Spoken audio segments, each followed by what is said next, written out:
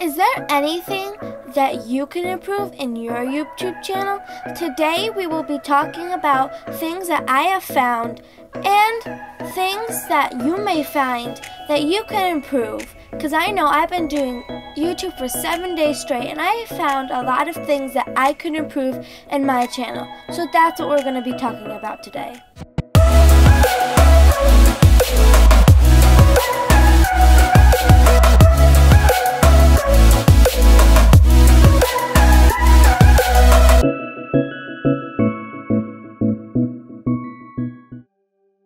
Welcome to Homeschool Filmmaker.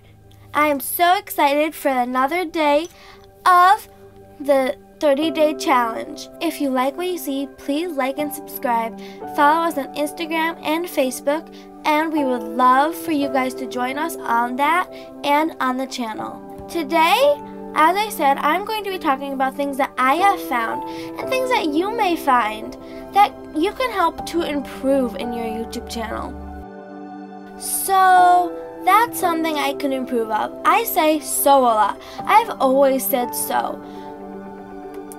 So, I am going to be learning how to improve. So, I say so a lot, as you can tell.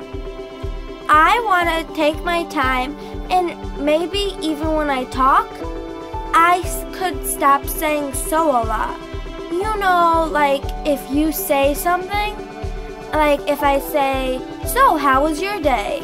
Yeah, so I say so a lot, and I am so happy that maybe you guys can even help me. Maybe you can comment down below suggestions to help me stop saying so much.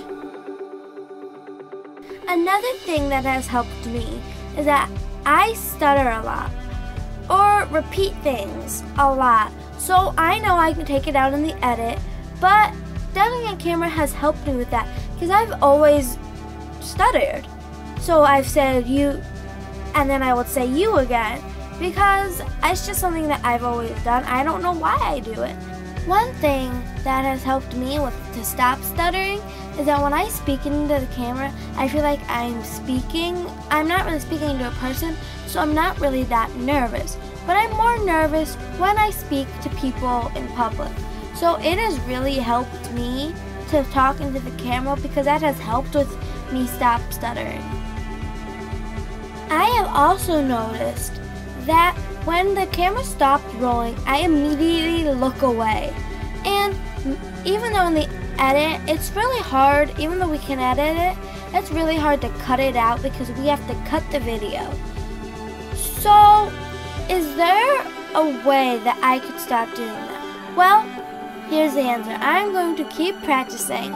And also, there's so many times that I'll do it in between scenes. So maybe I could be talking more or talking a little less, so stop, and then maybe count to 3 in my head, and then look away. So we have time to cut it. Another thing that I want to improve is I know that when I speak, I can stop sometimes. So I want to learn how to speak more fluently through the videos because it will help me, especially when I'm talking to people.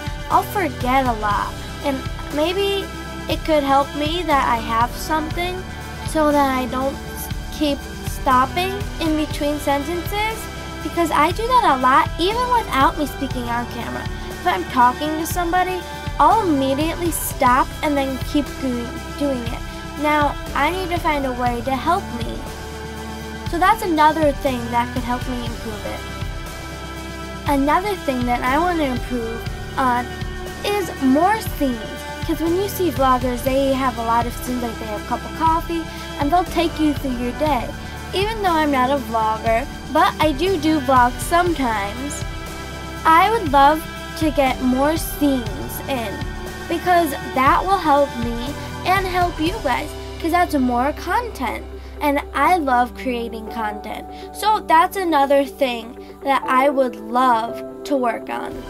What are things that you do to plan out your scenes? What are things that you think that other videos can improve on? Comment down below. I would love to hear what you guys think.